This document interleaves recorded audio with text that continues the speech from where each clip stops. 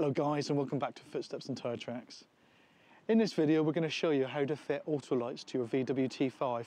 In fact, this could be any VW vehicle really, because it's pretty much the same on all the VW range. So let's have a look and see what it looks like. There you go, that's the switch. Doesn't that look modern? Well, stick with us and we'll show you just how easy it is to install it. We're Mark and V, and this is our adventures. So we've got lots of plastic all taken out at the moment. Don't worry about that. First thing you're going to do, you've got your on button. So you want to push it in on the off position, then turn it to the side light position and release. Then you can slide it out. It's as easy as that. Then we're going to literally, 2 clips, one there, squeeze them together, and that one comes off. The new one, that's a new one, so you can see it. And I don't know if you can see, there's a little sensor there.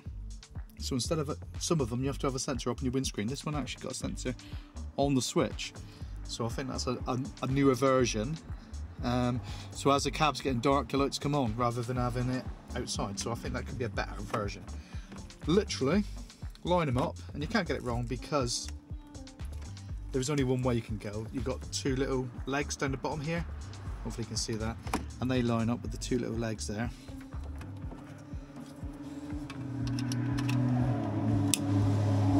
Click him into place, having him horizontal, push him in, and there he is. And he's locked in place.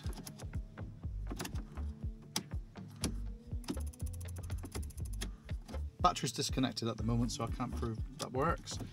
But there we are. That's how easy that is to put it in. What was that? That was 30 seconds, wasn't it? 40 seconds. Really easy. Anybody can do that. So there you go, that's the Autolights installed. And I just want to show you this little switch so you can see it working. So hopefully you can see the dash, and I'm going to cover up the switch. So let's bring that down a bit. So I'm going to cover up the switch, and you can see the lights have come on now. And because I've uncovered it, the light should go off again in a second. And there you go. So the lights go off again, so it proves the Autolights are working. And the really great thing about it is as well, it gives you that coming home feature as well.